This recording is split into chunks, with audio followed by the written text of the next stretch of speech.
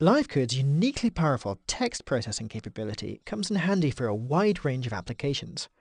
Examples include mail merging a form email, creating a leaflet for print, or an app that builds an invoice. In this video, you'll learn how to work with words and lines, combine text together, and make decisions and insert variables into output.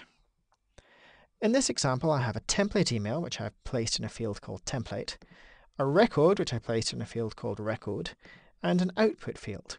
In future videos, I'll show you how to download records directly from a database or a web service, and how to send the output through an email rather than just displaying it on the screen.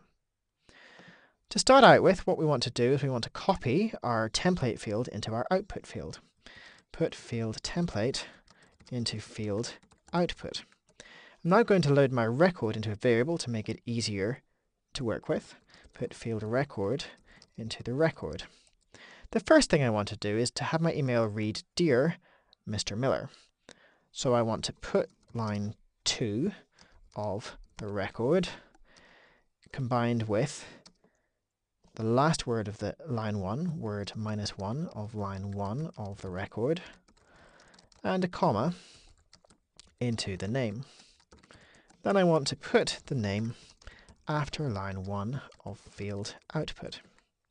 So if I just try this script out very quickly, what I'll find is that I now have a field which has an output in it that starts with "Dear Mr. Miller." The next thing I want to do is to decide whether or not I want this section of my template, which talks about the number of videos that I've watched, or if I want this little section which talks about the fact that I haven't watched any at all. So I have the number of videos watched as the 5th line of my record data here. And I'm going to start off by saying if line 5 of the record is greater than 0, then delete line 9 to 12 of field output, because we don't want the section that says we noticed you haven't watched any videos so far. Then what I want to do is insert this number 3 into the 5th word of the 5th line, which is where that X is. Put line 5 of the record into word 5 of line 5 field output. Otherwise, I want to delete line 5 to 8 of field output. Then what I want to do is to take this ID and add it onto the end of my URL so that I have a tracking code.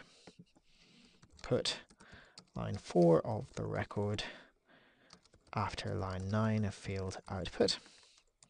And finally, I want to insert this email address into my footer. Replace email address with line 3 of the record in field output. And if I run this now, I should have an email that thanks me for watching 3 videos, has a tracking code and has an email.